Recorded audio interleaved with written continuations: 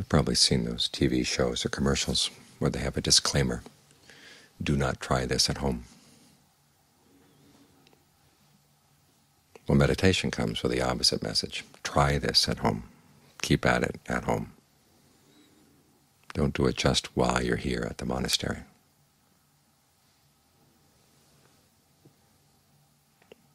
Because you're training your mind. And the mind is making choices all the time. You want to get the mind so that it's making wise choices consistently. There, of course, will be lapses, but you want to let the lapses be fewer and fewer. It's not the case that your defilements arise only here at the monastery while you're meditating. They can arise anywhere, and you want the skills and the tools that are capable of dealing with them at all times. You want them at hand at all times. So you want to be able to take this practice home. And as in that chant just now, the Buddha makes the point many times that the most important factor in the practice is having reliable friends, admirable friends, people you can trust, people who set a good example. And this applies to admirable friends outside and admirable friends inside. Because just as there are true friends and false friends outside, the mind has its true friends and false friends inside. Your thoughts, your intentions, your urges. Sometimes it seems like you speaking in there, but that you in there is a friend who in ruinous fun, or a friend who is only going to cheat you. And John Lee makes the point that a lot of our greed, aversion, and delusion are like friends that talk us into doing something really unskillful, and then when the police come to catch us, they go running away. And you're left as the responsible one. So you have to watch out for the thoughts in the mind that pull you away in the wrong directions, and try to cultivate the friends that really will help you.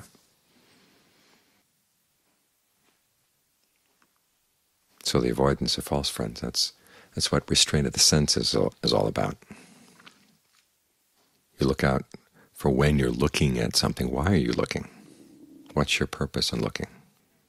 Say you're going to turn on the Internet. Why are you turning it on? What are you looking for? You turn on the TV. Pick up a magazine or newspaper. What are you looking for? Listen to the radio. What are you listening for? You've got to look at your motivation. When the Buddha talks about restraint of the senses, it's not that you don't look or don't listen. It's simply if you notice that you're listening with unskillful intentions, that's when you try to listen to something else. Or if you're looking with unskillful intentions, you try to look at something else. Or if you find that while you're looking or listening or engaging in any of the other senses, that unskillful mind states are coming up, you've got to look in a different way.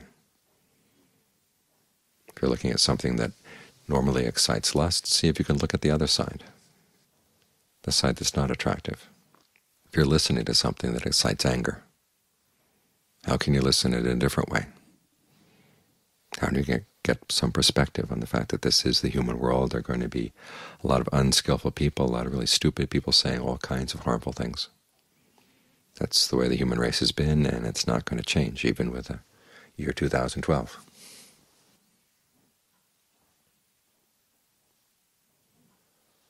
This is the way people are. And so how are you going to live in an imperfect world without its imperfections creeping into your own mind? This is an important skill. The Buddha recommends that you try to develop mindfulness of the body as you go through the day, all day long, as your post, to tie all the different animals in your mind. You've got your coyotes, you've got your lions and tigers, you've got your crocodiles, jackals.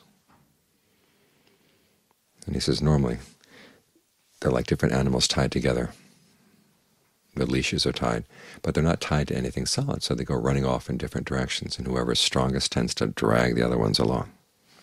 Whereas if you have mindfulness immersed in the body, as we're trying to practice here right now. You've got a firm post. That tendency to go running after sights can only go so far. If you try to keep your mindfulness centered here and keep the breath filling the body and your awareness filling the body. As you're going through the day, you may not be so conscious of the fact that the breath is now coming in or the breath is now coming out, but you can be aware of the general feeling tone of the body, the energy tone. And try to keep it balanced, try to keep it healthy. And as you do that, you find that you're a lot less interested in going out and feeding on sights, sounds, smells, tactile sensations, and ideas. You've got something good to feed on right here.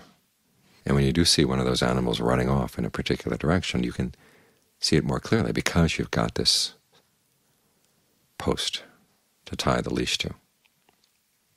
So restraint of the senses is basically learning how to avoid the friends who are going to be cheating you and trying to lure you into ruinous fun, as the chant says.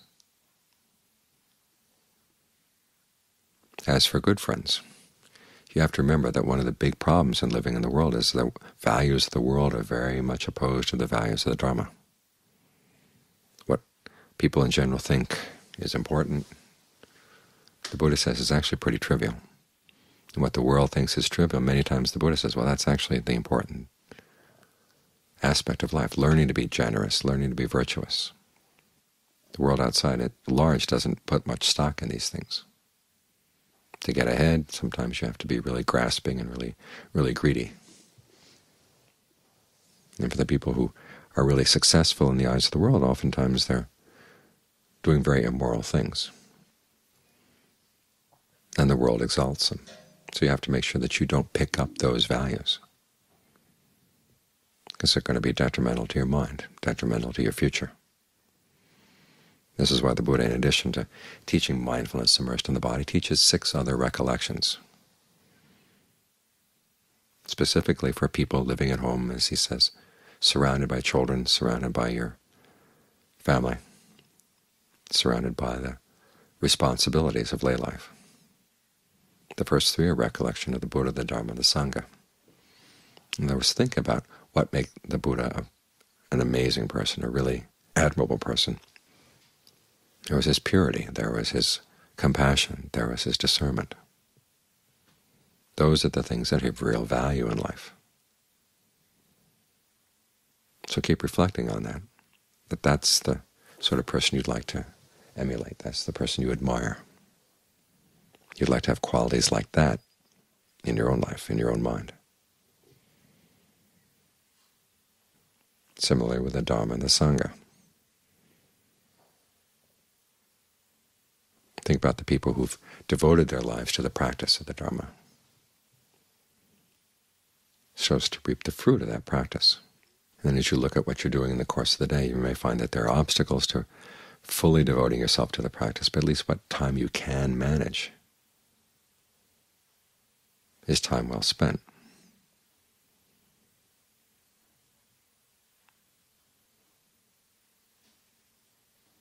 Try to keep your mind, keep your thoughts coming back to these values, to these practices. Whenever they're free, go back to the breath. Try to develop mindfulness, alertness, ardency in your practice. Even if you can't do it full-time, do it whatever times you can squeeze in the practice. And hopefully the practice will begin to squeeze some of those other obstacles out of the way. Think of it like the Bodhi tree. The Bodhi tree has these little tiny roots that spread out, and then as the roots spread, they begin to grow and grow and grow, and say they're in a brick wall. Eventually the bricks start getting pushed apart as the roots grow. You want your practice to push the obstacles of daily life out of the way, so they're no longer obstacles. And of course, whatever you're doing, you can always keep breathing. Try to maintain that sense of being right here with the breath, right here with the body, regardless of what you're doing otherwise. Make this your foundation, so it's not just one more added activity to your your daily list, but it's the foundation where you stand and from which you manage all your other responsibilities. In addition to the recollection of the triple gem, there are three other topics. There's recollection of virtue, recollection of generosity, recollection of the devas. These two the Buddha recommends as ideal topics for lay people living at home. Recollection of virtue is when you reflect on how virtuous you've been in the course of the day, where your precepts are sound and where they're, as he says, spotted or torn, like clothing you've been wearing. John Lee makes the analogy with a shirt that you're wearing. The precept gets broken once, it's like one rip in your clothing. Gets broken twice, it's two rips in your clothing. 3 or 4 times you've got lots of rips, but as he says, it's better having a ripped piece of clothing than no clothing at all. But ideally you'd like to have a shirt that doesn't have any rips, any holes, any tears, any spots. And as you reflect on the day, make that an object of your reflection. How is your virtue today? Try to measure the success of the day in those terms, rather than whether you're in a good mood or a bad mood, or things went the way you wanted, or things didn't go the way you wanted. Those things are really trivial. The important things are your virtue and your generosity. That's another topic he has you think about. When you reflect on your generosity, it's supposed to be a source of strength, a source of refreshment, that you've lived in this world and you didn't just take, but you gave. Sometimes when asked, sometimes when not asked. You just saw that it was something you wanted to give, whether it was something material or your time, your knowledge. Any form of help counts as a type of generosity. And when you think about these things, make these your values, then that encourages you to be more generous in the course of the day. You know you're going to have to reflect at the end of the day on your generosity, so do a few things that you feel good about reflecting on. Finally, there's recollection of the devas. We all know that life is going to end at some spot, and the question is what comes next. So you want to develop the qualities of mind that will help that what comes next be something to not be afraid of, but actually look forward to. Not in the sense that you want to die, but at least you feel secure about where you're going after death. And again, mindfulness immersed in the body is a helpful foundation. But you can also reflect on the qualities that make a person a deva. That's what the Buddha is talking about. He's not asking you to think about all those devas out there. Just are the qualities that make a person a deva, and you reflect at your own life. Do you have these qualities too? There are 5 that he recommends. There's conviction in the Buddha's awakening, which translates into conviction in the importance of your own actions. The Buddha gained awakening through his own actions and showed that human beings can find true happiness through the choices they make. So if you have conviction in this principle, that's one of the qualities that makes a person a deva. And there's virtue, which we've already talked about. Generosity, we've already talked about. There's learning the Dhamma here. It's good to listen to the Dhamma. It's good to read the Dhamma, because again, it shapes your values. If the people around you tend not to be interested in the Dhamma, you don't want their values to snuff out the values of the Dhamma. So you have to keep reading, you have to keep listening, thinking about these things, reminding yourself of their importance. And then finally, discernment, the ability to see where you're causing unnecessary suffering and figure out how to stop, seeing where you are tempted to do things that you know are unskillful, and your ability to talk yourself out of those things. Or times when there are things you know are skillful and you don't particularly feel like doing them, how you can talk yourself into doing them. That's an important aspect of discernment. So when you reflect on these things, it's like having good friends. They keep you encouraged, keep you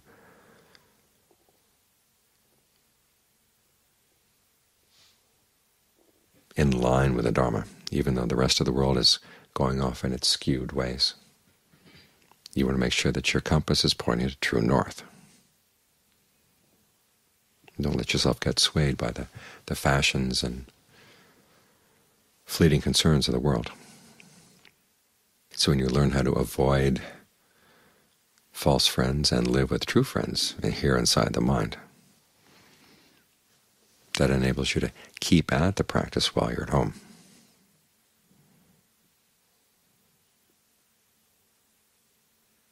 Keeps your mind on course.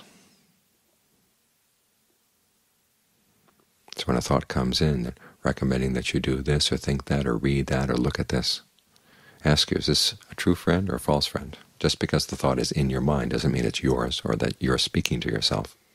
Remember John Lee's image of all the germs going through the bloodstream in your brain. Maybe they're talking to you, and you know how much you can trust germs. Think of your thoughts that way. They're just potentially germs, and potentially they're friends. Who knows? How do you know? Well, then you look at them. Where will these lead you? If you act on them, where will they take you? You remember the values of your true friends, the values of the triple gem, the values of generosity, virtue, the qualities that make a person a deva. Those are your true friends.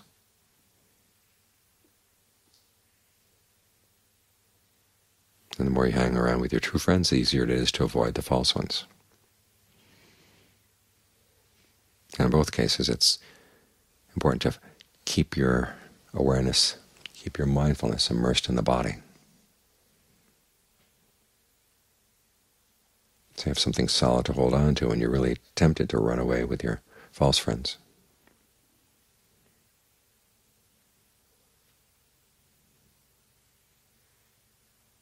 And keep yourself surrounded with the good ones.